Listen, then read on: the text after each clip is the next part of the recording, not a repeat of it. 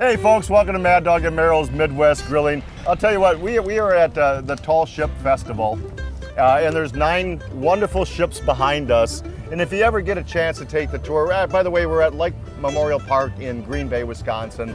There's several stops along the way, along the Great Lakes for the Tall Ships Festival, but 9 gorgeous ships along the way. And we'll talk a little bit about those, but it's going to be more about Admiral Merrill. Oh, excuse me. Yeah, and Private Mad Dog. He is got very private. This guy's very private. Merrill's in charge here today. And all right. And one of the things we're going to do is... Give me $50. One of the things we're going to do is take wonderful brew pub pizzas, yes, turn them into this, from the frozen stage into a nice, gorgeous pizza. If you've never done pizzas on the grill, that's mainly what the show's going to be about. We're going to show some great things, like switching over here. I'm going to slide one on right now. All right, sounds good. And I want you to notice the smoke bellowing over here. We'll talk about that in a minute or two. But we're going to do a nice smoked pizza on there, even though it's a gas grill. We'll show you how to do that. Well, you know what's amazing? Of all the traveling that we do all around North America, people are always amazed that I'm doing pizzas on the grill. And you're going to find out later on in this show how simply it is to do on the grill. If Merrill can do it, anybody can do it. Hey, trust me, and I could do it. That's right, exactly. I think I could do it pretty good, too. Well, I'll tell you what, we got to get started. Do we really? Yeah, we do. Okay. And so, one of the things, oh gosh, let's just take a little break. We'll come back and do some wonderful pizzas on the grill. Okay. But you know what? First, before we take a break, I think I got a couple presents for you along the way. Do you? First of all, I got you a wonderful little T-shirt. Oh, because we're doing you. some brew pub pizzas. This is your T-shirt. You don't have I to wear it today. Proudly. It's pretty hard. And I got you a neat little brew pub hat. Okay. So brew pub T-shirt, brew pub hat. How does he look, ladies and gentlemen? You know, I think I could get in the pizza delivery business, even though they don't deliver. What do you think? Yeah, and I got you one more nice little gift. And when you're doing pizzas on the grill, a foolproof way, and we'll talk about it. All right. But I got you this gift, and we'll open it up in the start of the next segment. Really, what's in there? We'll be right back with more of Mad Dog and Merrill's Midwest Grilling and find out what's in this little box. I'm going to become a pizza man. Mad Dog and Merrill's Midwest Grillin' is brought to you by Modern Home Products, the makers of MHP, Phoenix, and Profire Grills. All natural Golden Plump Chicken, Minnesota and Wisconsin raised. It's golden good. Cherry Delight, a Door County original. Renard's Cheese of Door County. Get your squeak on. The Oneida Nation and the new Oneida Market. Crisp Kraut, the world's finest sauerkraut, proudly produced in Wisconsin for over a century. And by UW Provision, the meat people, and so much more. Hey folks, welcome back to Mad Dog and Merrill's Midwest Grilling. You know, I almost forgot. I was going to give you some more gifts. Boy, I can't believe all these gifts I've gotten today. For God's sake. Remember, it's not my birthday. What did I do wrong? You're the Admiral. Yeah. Okay. What do you want? And I'm just the lonely private. I'm the guy that does the swabs the decks. Yeah. Well, you're not doing a very good job. Even at home, he doesn't do a very good job either. Now, Merrill, if you don't know, is the one on the port side. Wait a minute. You're on the port. Bring in Soupy Sales, ladies and gentlemen. Bring him in. Bring him in. You're on the port side. Been for years, matter of fact. Exactly right. Even I was a little port. And my ship never came in either. His mom used to call him a porthole. Yeah. Sometimes I'd sit on it, and sometimes I'd look out on it, too. What you got? Is that a collection plate? No. Okay. You know, that's a nice pizza stone. It is. If you folks, one of the accessories you can buy somebody or for yourself is a pizza stone. You know, pizzas aren't hard to do on the grill. No, they're not. We do. Talk a little bit about the Profire with more than 3 burners or 3 burners or more. Yeah, anything if you're using something like that, we use the Profire, anything with even 3 burners or more. What you'd want to do is you could actually even grill the pizza direct if you'd like to, on a nice medium heat about 425, 450 degrees. But usually if I have 3 or more burners, indirect method of grilling, I'll set it up for about 450 degrees, place the frozen pizza right on top of the pizza stone, and place it on the grill. But preheat the pizza stone first. Or even without a pizza stone. Right, you could do that. Profile. It doesn't make any difference. But people, I cannot believe how many people, I mentioned this at the beginning of the segment, going, I can't believe you did this pizza on the grill. They're absolutely fantastic because it works like a convection oven. It's like Mad Dog. It has all this hot air that keeps on circulating and circulating. It needs to get out. It needs to release itself, but it's staying inside that grill. That's why you get a nice grilled pizza. There's a name of a deck for that. There's a, here's what we're gonna do. You're absolutely right. Now Thank you. And then on our MHP grill that we use a lot, it has a 2-burner system, so we'd put the pizza on one side, the heat sources on the other. Gotcha. No direct heat underneath the pizza. But Meryl's absolutely right. Pizzas on the grill are fantastic to do. Now we're doing the pellet grill back here. Right, exactly. We have the Pellet Pro over here, and Meryl fired that baby up, and you've got it up to a nice, pleasant 425. 425. Yep. It's hard to see in the sunlight here. Meryl put the pizza directly on the grates of the grill. I could go to your house and sell you this pizza for $10. You know, it'd be no problem at all. But I don't know if you'd open the door if I was knocking on your door. But look at that baby. Now that's just fantastic. done on a beautiful pellet grill, so it has the nice smoke flavor. And for the folks who don't know, real quick on pellet grills, it actually has a heat box down below, a heat system down below, a fire pot. You feed the source, which is the pellets, over here in this bin here. Simply push a button or two, fire it up to the temperature, to the degrees of temperatures you would like digitally, and just let it go and let it preheat a tad bit. And that's how Meryl did it on the Pellet Pro grill here with the pellet grills. But let's talk a little bit about pizzas in general. Sure. I got a list, honest to goodness, I got a list over there. I went out and I bought this pizza right here. Oh, that's beautiful. Isn't that a gorgeous pizza? Oh, just gorgeous. But you know what the problem is? I got a list about eight ingredients as long I got to buy to put on top of this pizza to make it taste anywhere near decent. I mean, that truthfully is a pizza directly from the freezer department.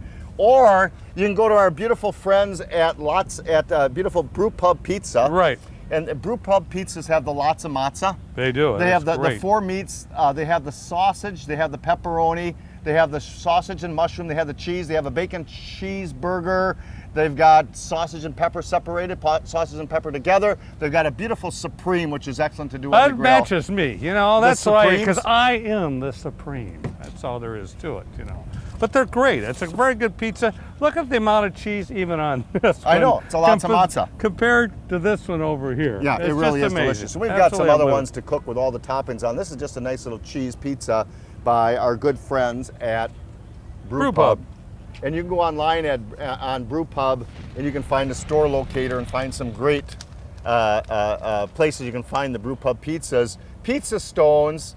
They're ceramic, people use them in the house, but all you simply do is slide this on any grill, gas, charcoal, pellet grill, anything you want, fire it up to about 400 degrees, 425 degrees, you preheat the pizza stone also, and then you simply slip the pizza right on top. Yep.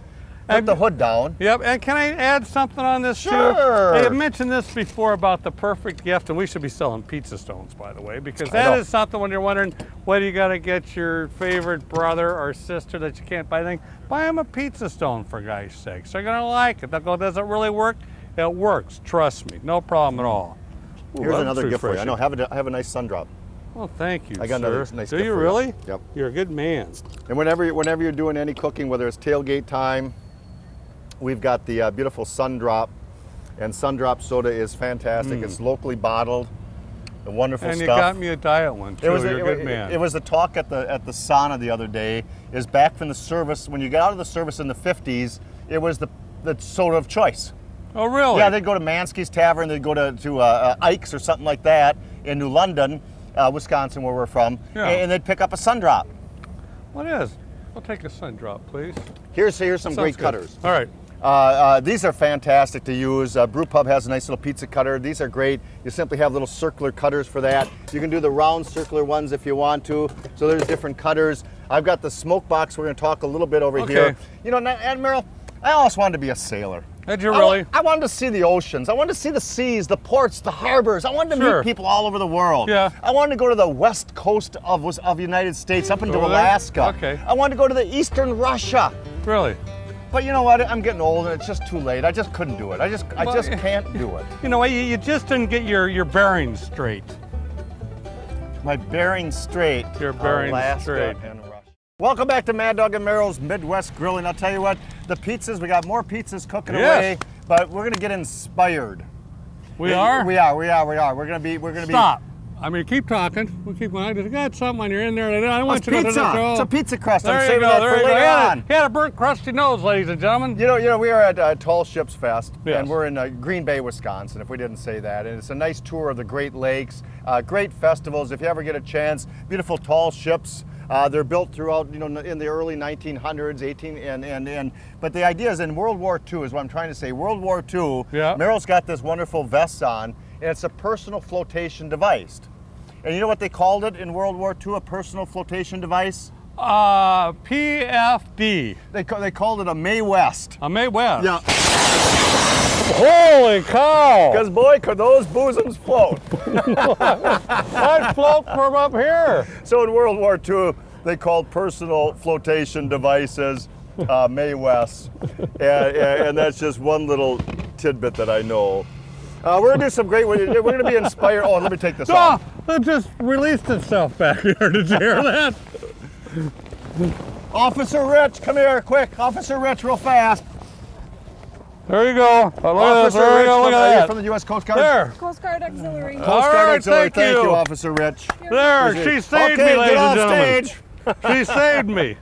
We're going to be inspired because it's Pork Be Inspired. If you remember a Yes. great website, Pork Be Inspired, it's actually, Oh, this way, I got to get this straight.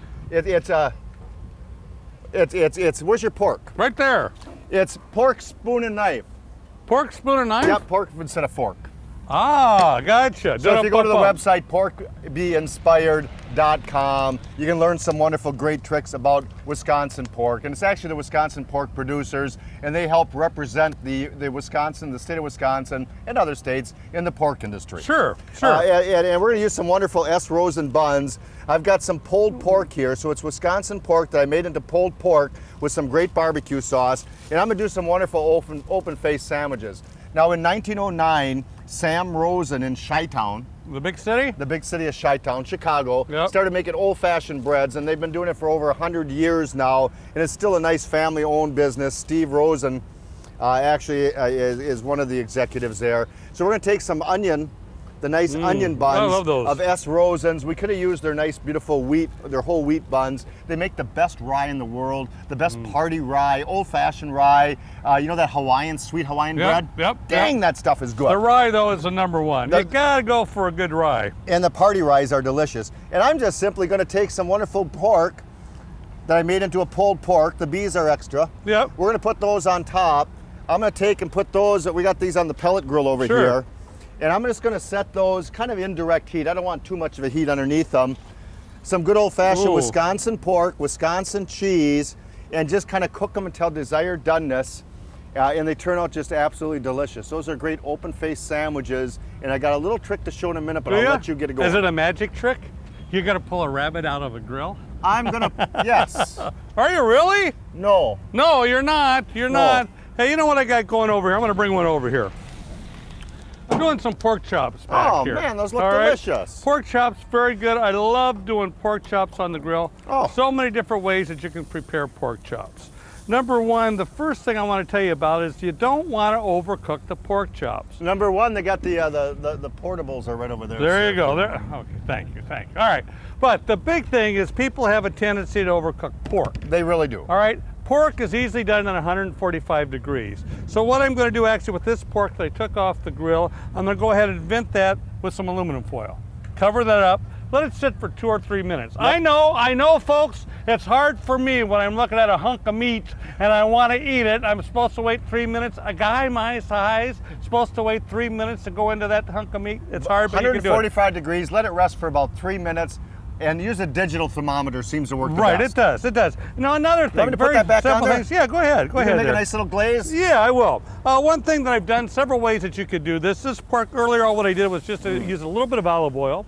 I rubbed that with olive oil. I used a little bit of our Grandma Hazel seasoning. And actually I seared those about a couple minutes on each side, turned down the heat, went about 5 to 6 minutes on each side. You didn't wait, oh, okay. I was gonna get in your case because I thought you didn't wait 3 minutes. That you could go ahead and eat. I waited long enough for this. There you go. But you want to cut into that pork chop where the juices are clear. So you can use olive oil if you like. On some of the pork, I'll go ahead and use a marination. Our Italian Harvest is a nice marinade that you can. Marinate it for about 2 to 3 hours. But for a glaze, and I don't think I really get into the whole thing of making the glaze itself, but you can go ahead and take a cast iron skillet. Yep. Put a little bit of butter in there. If you want for any type of flavoring, obviously add a little bit of garlic if you'd like. Maple syrup is very good. Oh, absolutely. Yeah, or you can even use the cherry syrup. But you want to brush that on the last 2 or 3 minutes. If you put that on early, you're going to start to see it burn and everything. So you want to do it the last 2 or 3 minutes. But remember, pork's done at 145 degrees. And don't you forget that. And you can learn that at porkbeinspired.com. You can also join, they have a great blog. Right. You can blog recipes. You can join them on Facebook. You get the juicy news recipes of the week, and and it's a great time. But here's a little trick. Okay. This is my favorite when cooking with pork. I love onions. I know you do. I love sweet onions. So you Yes. take a nice whole onion, and all you simply do is toss that baby directly on the grates toss. of the grill. Nice heat underneath it. And I got a few examples All here. right. I These got are some great. charred ones. I got some not so charred ones. And all you do is put them right directly on the grates of the grill. You grab a knife, and all you simply do. Now these go on the grill for till desired doneness, till they're nice and soft. But watch this. Watch this. Watch this. Cameraman. Cameraman. Here we Rod, go, will ladies you and pay gentlemen, attention drum for roll. one time instead of giving me minutes? Watch this. Look at that. That is the sweetest gosh darn onion and hottest Isn't you that ever hot? had. You know, you take stuff off the grill, it's hot. And all you do is slice, Look at pop, that. and slice again. I mean, it is fantastic. Here, watch Do this. that again. I know. This is my favorite. The one they're overly done like Oh, that. yeah. Oh, and the flavor. And you could eat them just like, Ooh, they're going to be hot. oh gosh, you know what? They are I know hot. I'm on television. I'll just set that right down there for now, okay? Hey, we're here at Tall Ship Fest in Green Bay, Wisconsin. It's a great festival. Take advantage of it if it comes to your area, that's for sure. We'll be right back, and we're going to do some great toppings for pizza. You got it, sir. I'm ready. Hot It's pizza toppings day. just like this. Oh, yeah, that'd be good on there, wouldn't it? Ooh, Caramelized Andy, onions. I We'll like be right that. back with more Mad Dog and Merrill's Midwest Grilling in just a Oh. moment. Hey folks, welcome back to Mad Dog and Merrill's Midwest Grilling. We're doing a little brew pub pizzas, and you can find that at all your local grocery stores. There are lots of matzah, and that's for sure, with several different flavors. And they're great flavors, but sometimes you want a little heat. So I've got some chili pods, and I'm gonna place some chili pods on a nice little cutting board here. And this is my favorite. I'm just gonna do a little crushed pepper action over here and crush some peppers up. And while Merrill, I'm crushing these up and I'm adding them to my pizza. I want to see you crush them babies. Yes, I hear you. All right. The pods aren't crushing like they normally do. Here, you want to use my knife? There you go, sir. All right. Hey, you got the seeds. You got the seeds. Good job. Good job. You're actually doing a sauce that you could actually use for breadsticks if you wanted to, or put on the top of the pizza. Very simple. You just use a little bit of pizza sauce, pour that in there, and then also you need a little bit of tomato paste. That will thicken that up quite a bit. Now, if you wanted to, you can do this on the stove, but I just mix this up because it'll get plenty of thick. A little parsley in here also. Fresh parsley will make a big Elvis is here. Elvis is here. Then I'm going to use a little bit of oregano. You want to use the dried oregano than the fresh oregano because it'll really bring out the flavor in that. So I'm going to go ahead and place that on there. Nice and dry. And then I'm going to spice this up with just a little bit of some garlic. Now if you wanted to at home, you can go ahead and use some hot sauce if you like. Want some peppers in there? Yeah, throw some peppers in it. Oh, heck, I did this for yeah, some you're reason. a good man. Stir I'm that gonna up. serve this pizza to these kids over here in just a minute, so I We'll can't put see any hot how peppers it on all- there. no, we'll see I was that. gonna joke and do that, but I ain't gonna do that to No, those nice don't kids do that. over there. But look at that, it's so easy to do. You don't have to buy it in a jar or anything. Here's And the some more. flavor, I like that. I like that with the hot. I'm glad this worked out. You did very good. How'd you know how to do this, sir? So Just far amazing. today, we've done some beautiful pizzas on the grill. We talked about pizza stones on the grill. If you don't have a pizza stone, I'll grab one for the closing over here. But we got some wonderful pizza stones back here. I actually used a smoke box, and we put some pellets in there, or you can do wood chips in the smoke box. Right, Do some exactly. smoked pizzas on the grill. The pizza cutters, you know, gosh darn, these pizza cutters right here They're great. are like the cat's meow. I mean, you get a nice crispy pizza from the pizza stone. Oh, that guy's been working out. Look at that, man. Man, I tell you, Got it. Doing I'm just good. thankful for the pizza stone. That's how crispy they are. That is. So we got a nice little pizza stone. Cut that baby up. This is the 4-cheese pizza, or four meat Right. pizza. 4-meat pizza by Brew Pub Pizzas, and it's absolutely delicious. Now Comes out remember we wonderful. talked about using the pizza stone if you like to. Yep. If you want, you can use a little bit of cornmeal on the bottom of the crust, so it'll crispen it up a little bit. Absolutely. Takes about the same amount of time as it does in your oven. Try it on the grill, you'll really be surprised. We'll be right back to finish this baby up and taste this nice pizza. It's going to be hot, so we're going to let it set for a little bit. Well, I'll tell you what, welcome back to Mad Dog and Merrill's Midwest Grilling.